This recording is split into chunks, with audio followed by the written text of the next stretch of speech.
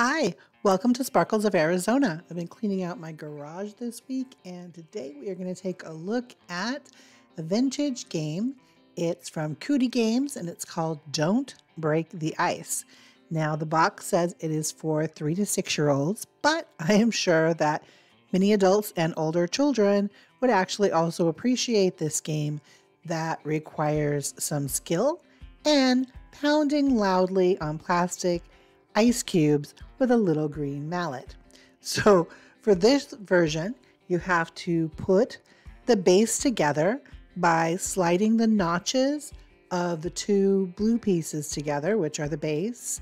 So once I get them locked inside of each other, you're going to take the base and turn it upside down, and then squeeze all of the little white plastic cubes into the open area of the base.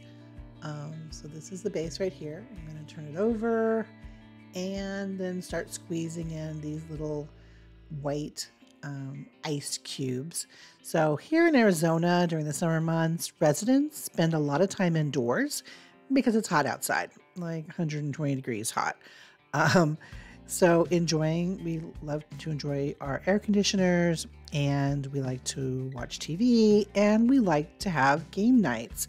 So also anything with the word ice in it is usually accepted by most anyone who lives in the Phoenix, Arizona area, just because we are all so hot. So this game called Don't Break the Ice was actually, I believe, made like in the 1960s by a small toy company that was then bought by Milton Bradley, which was also a toy company that was in business for like over 100 years. And then when Milton Bradley went out of the business in like the 1980s, they were bought by Hasbro. So this game actually has still all of the names of all of the companies that kind of created it. And you can't buy this particular version anymore, but you can still sometimes find it at yard sales, thrift shops, or on eBay. But this version doesn't exist where they sell it, the one that has like the little red bear, anymore. They have newer ones that feature a penguin or a mammoth. So they're basically the same game. Of the new ones, the bases are shaped a little bit differently. So, but it's the same idea where you put in the little plastic cubes, which I'm still trying to get squeezed in here. You can see like on the sides here where it has like these little kind of flaps, but so you can squeeze everything in there and not break the base once you get it in there, and the last. So, and then there's an extra one, I guess.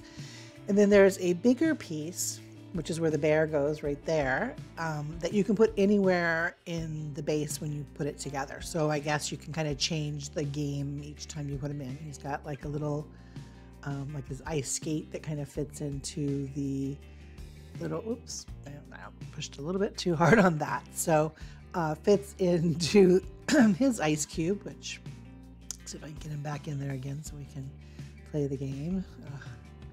Rah, rah, rah. So I guess if he falls out, you need to almost start back over again. So let's turn it over again and get him through there. And let's get there. And obviously this is not a quiet game, so it's not something you can play if the kids can play while the parents are sleeping or late at night, I guess. But if you really just want to have some fun, let's listen to what this game would sound like. Let me turn on the, let me see if I can get the audio on here. I turned it off for the narration, but let's get that. So you can hear how loud these little plastic ice cubes are. I have a wooden table, I have tile in the kitchen, and these just really echo off of the table and in this particular room. So you just keep hitting the little ice cubes. Each player takes a turn. I'm playing by myself, but you take turns on each person, kind of like blockhead. You just keep taking one out until the whole thing falls down. And basically whoever makes the little red bear or the big giant ice cube fall is the loser. When you play, if you wanted to clear the ice cubes out from underneath, you can, because they seem to kind of hold up different areas when they're underneath. But I mean, like I said, this is a vintage version where you can't really buy it new in the stores anymore, but you still can buy this particular one like at a yard sale or something. And this bear, he reminds me of the icy bear. They're just like polar bears with little red caps and out in the wild.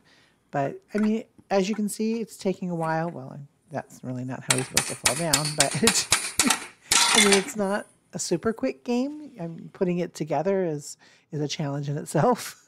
And then once you get it down, the one who drops him will be the loser. But anyway, I hope you enjoyed watching this vintage version of Don't Break the Ice. But you can still buy this game, which they still make, like at most big stores, probably Target, Walmart, Amazon. And it's a Cooties game, Don't Break the Ice. The new versions that they have are with a penguin and a mammoth. And I've also seen like a Frozen version, like Frozen, the Disney movie. Anyway, hope you have a great day. Thanks for watching.